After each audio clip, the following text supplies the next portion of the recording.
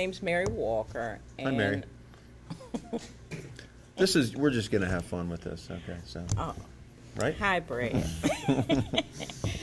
I'm co-chair of the Multicultural Proficiency Committee. I'm a community member. I've been involved in the community in different ways for the last 10 years. And I have come to be a part of this committee as a part of some of my work with the Board of Education. Mm-hmm.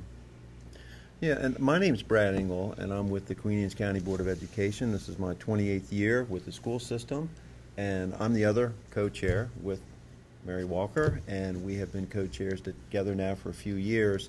And we wanted to spend some time talking to you today about our Multicultural Proficiency Committee, kind of what we have done, some things that we're currently doing. There's a lot of exciting things that we're doing because we feel like we want to, get the word out. We want to let people know that there are a lot of good people in this community that are working on issues of cultural diversity and increasing the amount of cultural proficiency in the county, in the school system, amongst the school staff and our teachers, in law enforcement, and all the areas in our county. And and I've been a part of this community for a long time, and I know a lot of you, and I just feel this is something that is really important, that we're doing, and I feel very strongly about the work. And I couldn't be prouder to be working with Mary Walker because she really keeps me going. She keeps all of us going with this effort. And so, but we want to have fun with this today. I mean, we have a lot of information to share with you. You're going to meet a lot of people, and it's going to be hopefully an exciting time for all of you. So don't change the channel. Let's see what we have. Give us a chance, okay? Right, Mary? Our mission is just to embrace the diversity that is in our county, and to just give everybody a voice, and to meet the needs. I don't know, the committee was formed out of, and Brad could talk a little better about this than I, but out of a issue that arose in one of the Northern County schools. And people started to get together and talk. Wow, how amazing. Well, we know that this is a really a timely topic. We know that nationally there are a lot of things of great concern that are going on. This Multicultural Proficiency Committee is part of the local management board, and so it was started a number of years ago, and I know Mike Clark and Vincent Rasta kind of got things going with Joan Brooks, and there are a lot of people that kind of worked hard to get this committee started. And Mary and I were asked by Mike to sort of take over the chair responsibilities. We did that, and we have added some people to the group that have really created a sort of a dynamic family of people that are really working hard on this issue. So we're very excited about things, and we're gonna talk about some things today that aren't always necessarily easy to talk about, but we think are important. And I was being a little facetious about we're talking. I find that people stop talking and they talk at one another and they talk about one another, but they don't talk with one another, and that's when things kind of break down. So, I mean, that's my reason for being on this committee, is to start having people talk with one another, not about one another, not to one another, but to have that conversation that goes back and forth, so there's an understanding. I don't think we understand enough about each other. Yeah. Conversations were just to do that, to start people talking about race. When you start talking about race, people kind of clam up. Yeah. Is there race? Are people racist? Or is there racism? Yeah. Wake up! There's racism. And the reason because we don't talk about it, we can't dispel it. We can't work. So anyway, these conversations we did. The first one was just community. Let's get the movers and shakers in the community together and start having this conversation. And it worked out wonderfully. People were excited, and we had people who've been at different tables talking about and at people for years, who came together and talked with people. And they were amazed So that was the first. And second one, we say, well, everybody goes after the religious community when they're trying to do something like this. And so we said, well, let's get those movers and shakers in. And we got them in, and they, you know, surprise, surprise, racism exists everywhere, even in the churches. So, you know, that was another,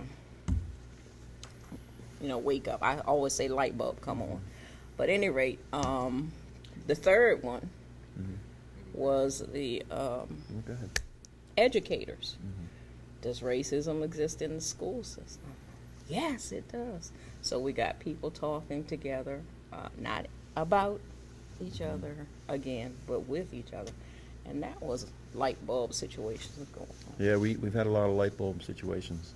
Yeah. It has been really... Well, and that's the point is, you know, when you start talking to people and they want to come back at you with an answer and never heard what you're saying, then it's wasted effort. If everybody sits and listens and then comes back, well, I never understood it that way, or I didn't see it, I don't see it that way. That's when some growth happens. Yeah, and I certainly have learned a lot as well, participating and just hearing from, you know, some of the other participants. Well, I just feel like, you know, these are, you know, conversations that we're having with each other that we may not have had before. And it's an opportunity to try to open some minds. I mean, we're not going to, you know, change things overnight, and it's a process. This is a beginning of a process, so people can sort of share what's in their hearts about how they feel. I mean, I sat next to a woman, an African American woman, who said that she worked, you know, at a retail store, and that when she would give money and change back to people, they wouldn't touch her money because of her skin color.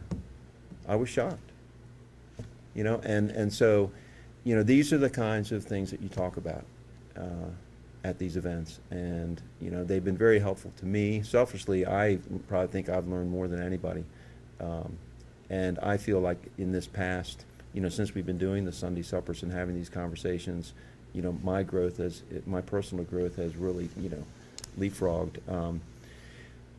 So I think we want to continue doing these, you know, and I think we want to continue having these conversations. They're not easy. You know, it's not easy to talk about race.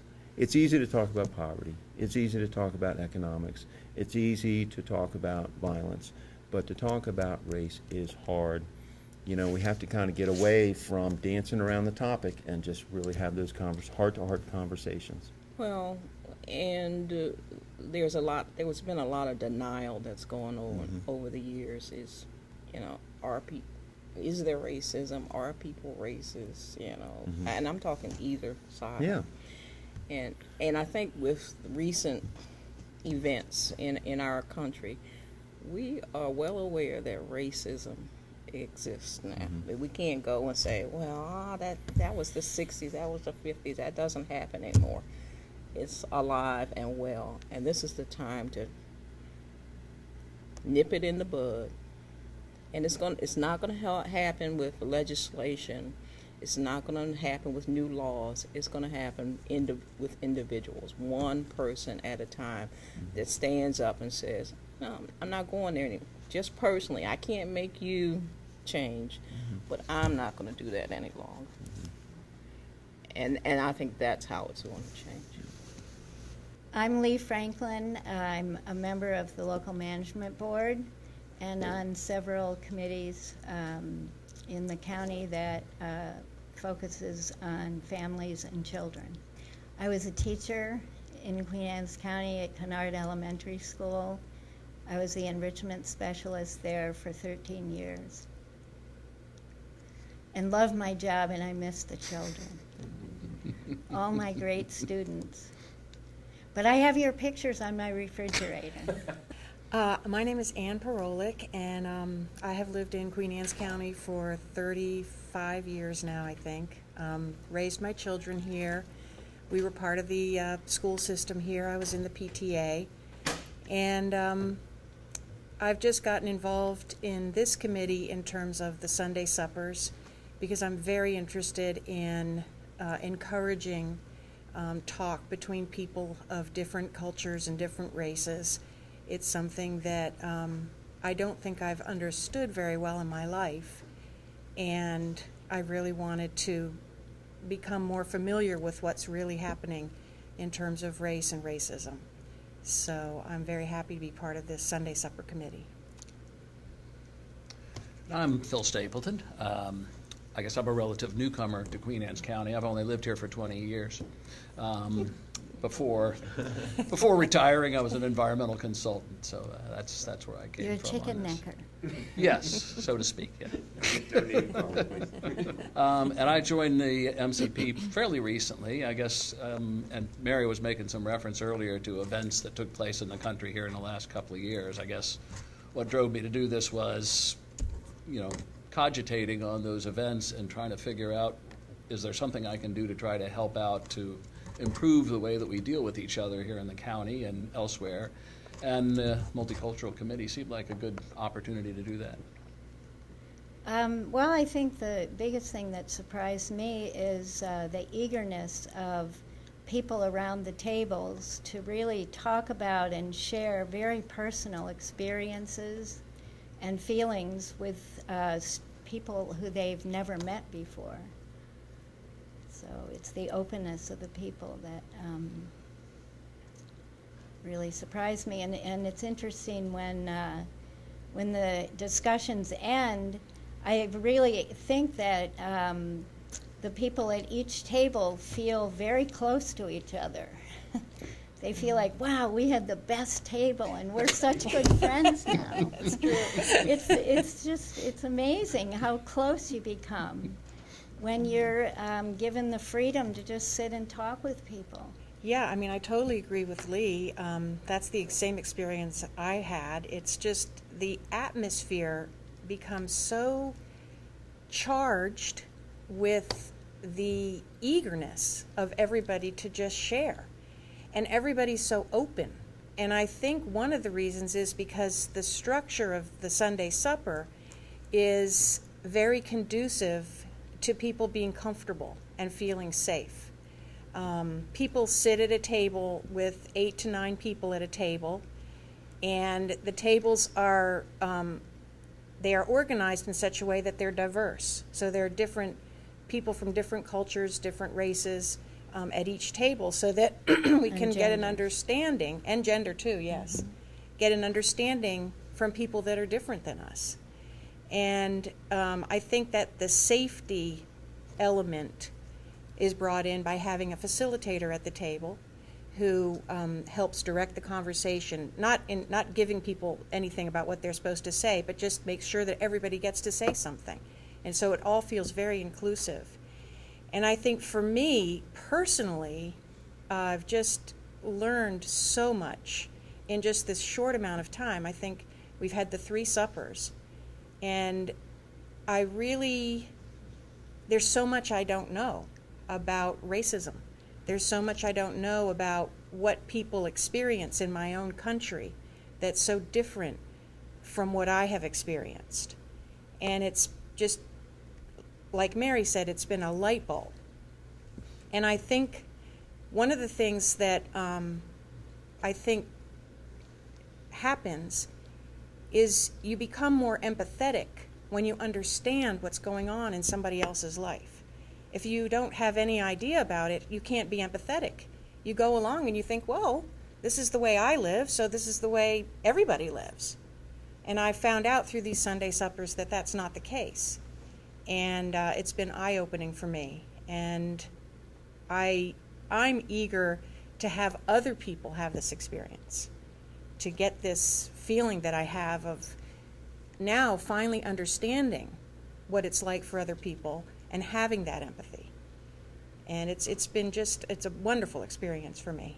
I hate to have to agree with Lee and Ann on so many things, but it has really been amazing to me that you can sit down at a table of people that, in my case, have mostly been complete strangers, and that people are willing to talk about some pretty sensitive issues and happy to do it, and that we have an interesting discussion at the table, and everyone seems perfectly fine doing that. It'd be nice if that happened all the time in our community rather than just at the Sunday supper, but maybe we'll get there eventually.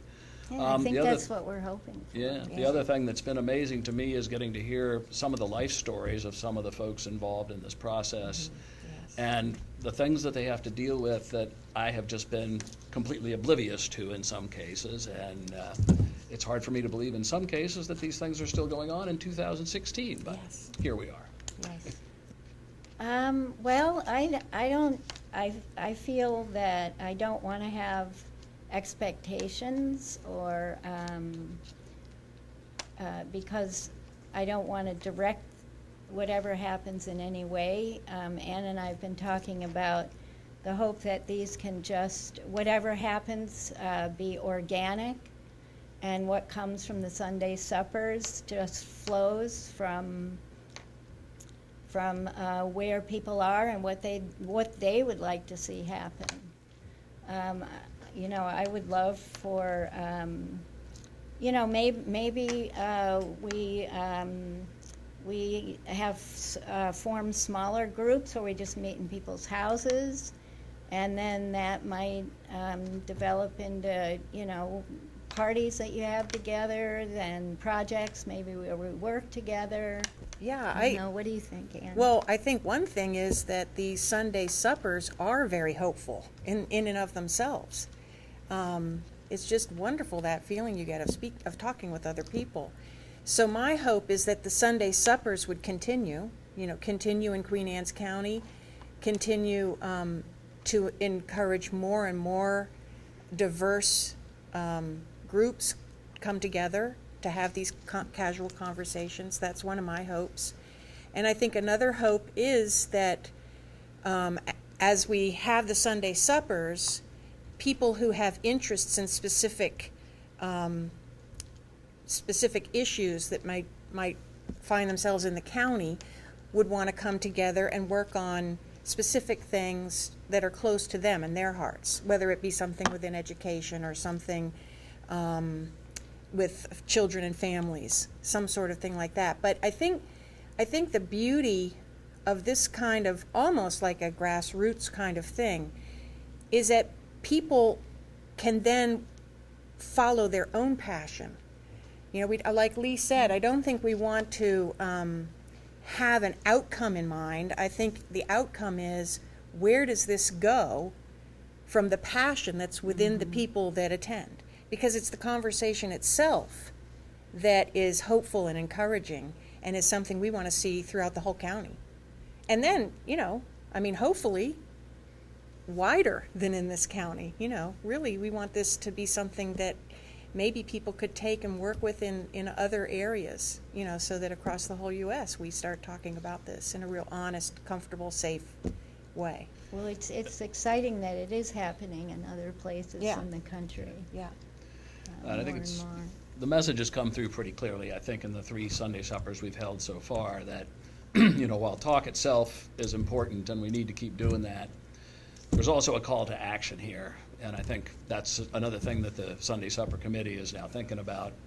You know, how can we help keep that moving along and provide some support for the sorts of actions that ought to be taken beyond just sitting down and talking about, you know, here's our problems in the country and here in Queen Anne's County. Mm-hmm.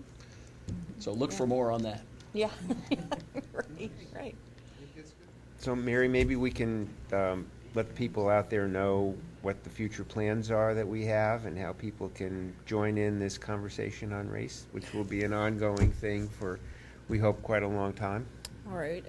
One of the things we're doing is planning a 4th Sunday supper, which may not be on Sunday, but it's going to be in February, and it's going to be it's going to include public service book, and then there's a Facebook paid group now talking about race that you can join. Just, you know, give us and it's closed, but we're inviting friends to come. And then we are talking about what are the next steps. You know, one of the things we do real good is talk. We talk and we talk and we talk again. So people really would like to see something happen. And so on that page, we're going to have a next steps meeting January the 16th. We don't have all the details on it, but it's going to be an evening, maybe potluck. We're going to find a location. And if you want to come out and talk about what do you see as the next steps for a group, yeah. We're going to continue to talk, but we'd like to do something other than talk too.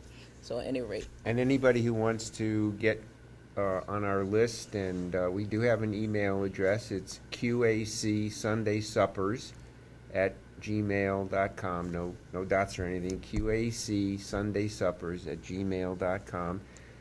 You can send us an email, and we'll put you on the list for notices about what we're doing in January or future events. Or if you have comments or questions or suggestions, we would love to receive them and help us expand what we're doing. And I'd like to invite young people, not that this group isn't young. Younger. Younger. But we would like to get some energy, the energy of young people involved in this. I think what happened, I was talking to young people today, that the young people took over this movement in the 60s. That's what we're looking. It's probably going to happen again, that the young people are going to take up this banner with some of the support of the older generation, but we're looking for younger people. So please come out and join us in any way that you can.